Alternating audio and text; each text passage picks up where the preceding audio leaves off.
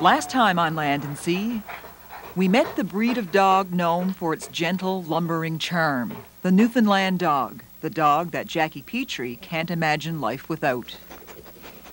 When you look into the eyes, it's, like you fall in and drown.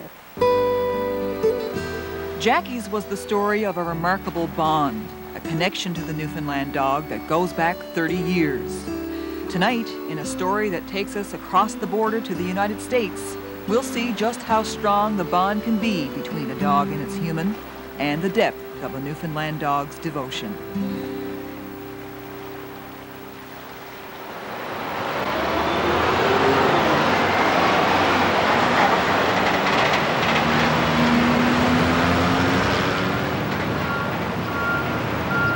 In Grand Rapids, Michigan, we found the story of a Newfoundland dog unlike any we've heard before. His name is Clayton, his owner's name is Cathi, and together there's nothing they won't face. What a good boy. Good morning to the world, huh? Right? Good boy.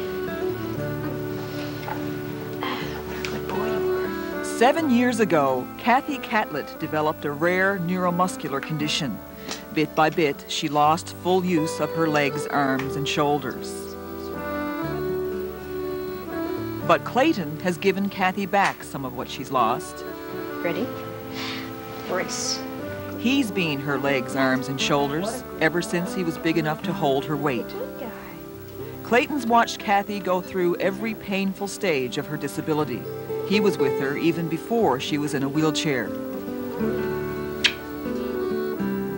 I kind of knew that we would have a strong relationship, but not the way that it is. I mean, I never would have expected not only the doors physically that he opens to help me, but also emotionally. Really has helped me through a lot. I mean, he was there through all the testing, all the needles that were put into my muscles and all the spinal taps and everything else. He's been there and has been my solid rock. Definitely my rock. My rock of Gibraltar. Or no, let me change that to my rock of Newfoundland. For more than 6 years now, they've been together. Clayton is Cathy's assistance dog. She calls him her canine guardian angel. Whoa. Hello, how are you? Is this yours? Are you sure? Yes, of course that's yours, isn't it? The huge black dog and the tiny dark-haired woman. They complement each other perfectly. Yeah, everybody needs a good massage and a hug. Clayton outweighs Cathi by about 50 pounds. He's been heavier than her ever since he was 6 months old. Cathi wasn't in her chair then, but she knew one was in her future. So when she went looking for an assistance dog, she went looking for something big. Something powerful enough to pull her chair if need be, yet gentle enough to be trusted with her increasingly fragile body. It came down to one of 4 male Newfoundland dog pups. I was sitting at the breeder's dining room table, and he was asleep at my feet. And I thought, interesting. I could definitely deal with this because I knew eventually that's where he would be. And all of a sudden I dropped my pen, and I thought, crud, how am I going to get this?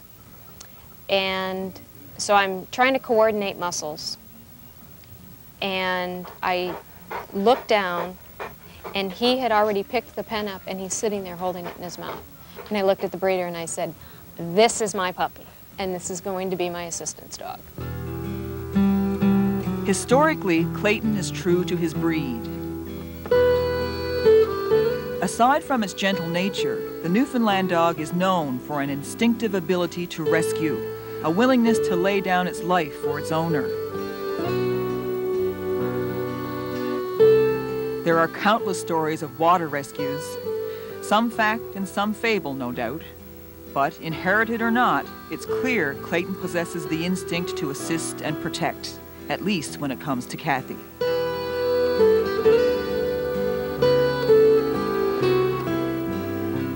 There are only 2 Newfoundland dogs working as certified assistance dogs in the United States. Clayton is one of them. Cathi is proud of this because of the kind of animal he is and because she trained him herself. And amazingly, at 6 months, she trusted him completely. His patience is a virtue. It really is. You know, there are times when he'll pick something up for me and I might be having a hard time with my arms and trying to coordinate grabbing something, and I might drop it 10, 20 times. Yet he'll continue to pick it up and put it back in my lap, whereas some humans would get frustrated. Is that your tickle spot? Is that your tickle spot? In many ways, Cathi and Clayton take care of each other. Every morning, faithfully, she grooms him, what he needs for his long, thick coat, and what she needs for her shoulders. She says combing Clayton is the only physiotherapy that's really worked for her. Look how handsome you are. What a handsome guy you are, huh? And while Cathi takes care of Clayton's coat out here, the other handsome guy in her life looks after what's left behind on the carpet.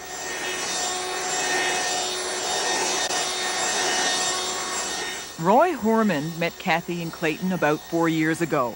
Call it coincidence or fate at a Newfoundland Dog show. When Roy and I came together, Roy knew that we're a joint package, and there was no breaking this up. So, and Roy was very accepting of that. He never did have a problem with that. Had no problem with me being in a chair and or Clayton. Roy had his own Newfoundland dog for years, so he knows what it is to bond with a dog. But still, he says he's never seen anything like Cathi and Clayton. It's almost like they're one. I had a lawyer try to tell me that Clayton was just a pet, and I'm like, no, he's not.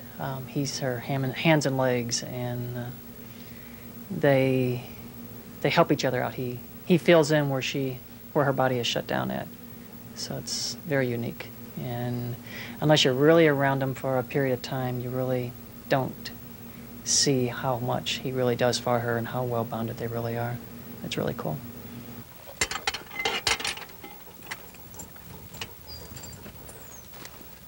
Take it. Before Roy came along, Clayton opened all the doors for Cathi. She relied on him completely, the one constant in the ever-changing world of her disability. Good boy. Yes, good boy. You're so helpful. Like I said, I think I'll keep you. The big black dog was always there, watching and waiting to learn.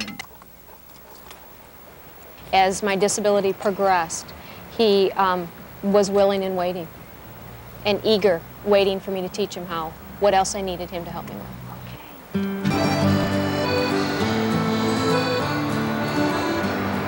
The bond between Clayton and Cathi goes way beyond the practical things she's trained him to do, and the depth of his intuition has surprised even her. Hold on. Cathi suffers from seizures. If her blood sugar level drops too quickly, she's in trouble. Okay. All righty then. Cathi has a machine that she uses to monitor her blood sugar level, but she also has Clayton. This one's yours. Somehow, Clayton can sense when Cathy's about to have a seizure. He just seems to know instinctively. It starts with a certain look he gives her, a look which turns into a purposeful whine if she ignores him. Clayton started doing this before he was 4 months old, and in the beginning, even Cathi didn't realize what was going on. I had had him for a few weeks, and I would put him in his kennel at night, and I was in the bedroom, and I would hear this rattle, rattle, rattle, rattle, rattle of the cage. Knock it off and go to sleep. It's time for bed. Rattle, rattle, rattle, rattle, rattle, and he wouldn't stop. I had a seizure afterwards. I remember hearing the 2 sets of rattle, and then that was it. And we were actually there when Clayton gave Cathi the look she now recognizes so well. Her monitor confirmed her sugar levels were dropping. Okay. Clayton, help. Go get a Coke. Forward. Get a Coke. Hurry. Help. Take it. After the alert, this is Clayton's next job. If Cathi can get a hit of sugar in her system quickly, she can usually ward off the seizure. Pull hard. Pull hard. Good boy. All right. Good. Get a Coke. Take it. Good boy. Get a Coke. Good boy, Bring. That's my man. Good helper. Yes, you are. Good. Give. Thank you. Good boy. Thank you. Good boy. Another lifesaver you are. Sometimes having an alert response dog is worse than a nagging mother, because if I stop drinking instead of drinking the Coke down as quick as I do, I get this look like, I brought it to you, you have to drink it, or otherwise you're going to have problems. Okay. I'm trying to get it open. Closer. Come here. That's right. That's my boy. See? So you are my canine guardian angel, aren't you? You definitely are. Clayton's been there the times Cathi has had seizures too, to literally catch her when she falls. He will automatically stand and will come in front of my legs and will stand and stay there and wait until, because a lot of times my body will throw me forward, and what he'll do is he'll stand there and wait for me to come forward, and then what he'll do is he'll lay down, but make sure that my upper body is over him, and somehow, I don't know how, but I always have one of my hands, mostly it's my right hand, under his collar to hold on. Every day I literally thank my lucky stars, because I wouldn't be here without him. Has he ever been wrong? No. And let me tell you, it's interesting that you bring that up. My monitor at times has failed me.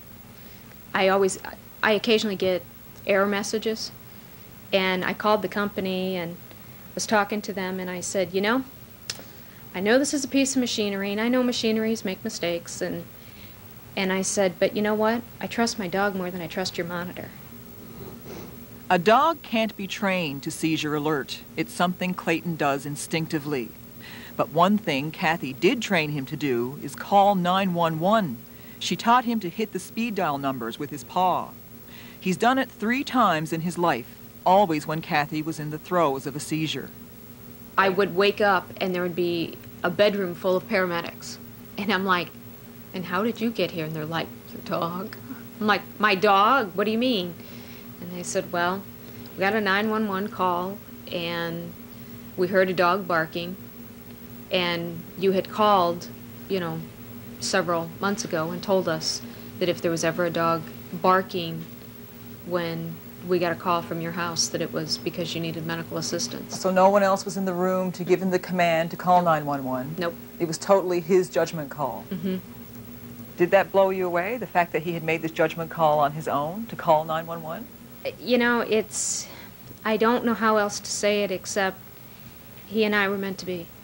And, I mean, the bond that we have is so strong that I just can't, I can't put words to it. I mean, you just can sit back, I can sit back and look at him and go, I'm really in your hands, so.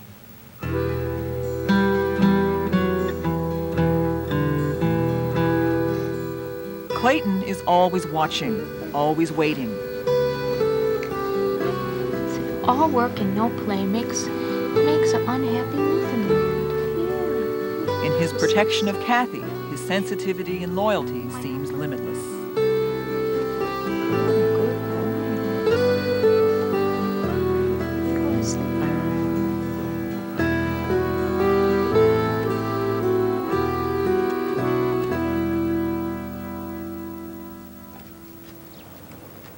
As an assistance dog, Clayton's cart is one of the tools of his trade.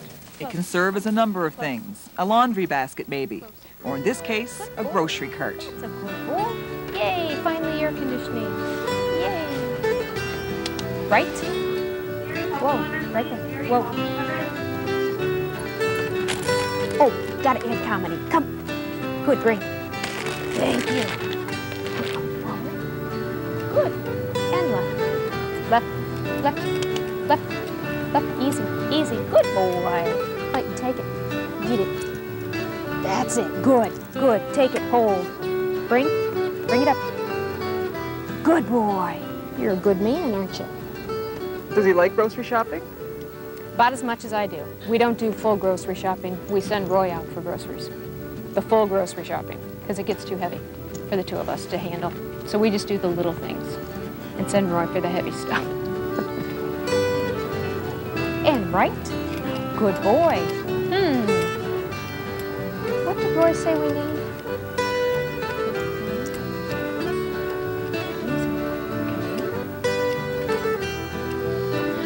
What a guy. Take him. Good boy. Got him? Good. Hold. Bring up. Okay. Now we have our frosted animal crackers. We're in good shape now. He's a Newfoundland. He loves to pick up things and loves to carry them. And also loves to pull his cart. He loves to show off. And he gets to show off even more in a grocery store. Do you ever worry he's going to let you down? No. He has never let me down, and I know he won't, because the bond between he and I are so strong that, I mean, we are literally cemented at the hip. Let's check out again, which is the end of his... Above all else, Cathi Catlett is a realist. Over the progression of her disability, she's never fooled herself about her own future, and now she doesn't fool herself about Clayton's. Clayton is 6.5 years old, well past middle age for a giant breed of dog, and he's starting to slow down. Careful. That's a good boy. Easy. Already he has arthritis in his knees. Cathi is treating him for that and for problems he's developed in his spine. But still, there are some physical things that Clayton simply can't do anymore.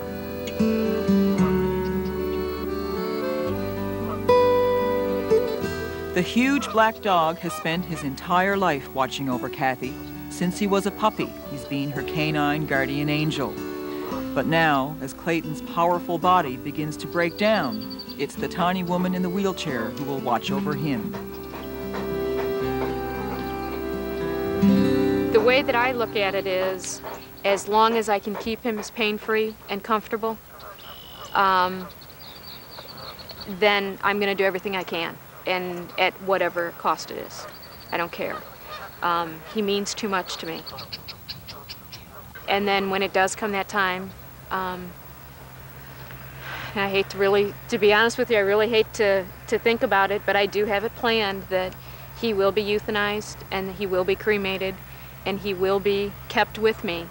And then when I die, I will be cremated, and all of my boys that were assistance dogs will all be put together and will be put out in God's creation, where we started. This winter, Cathi will get another Newfoundland pup. He'll be her assistance dog in training. Along with Roy's help, the puppy will allow Clayton to retire. He'll still watch over Cathi, and he'll still forewarn her of seizures, but he can send the puppy for the coke. My assistance dog will have an assistance dog, and a human, and an assistance human. So, but we'll, as I said, we'll deal with that as, as things change and or we get older and it gets harder. We've dealt with so much change together. When I was going through all the testing, and I really don't think I would have been able to go through because it was very, very painful. He gave me the companionship and the courage to continue. There will always be a Newfoundland dog in Cathy's life. Of that, there is no doubt. But there will never be another Clayton.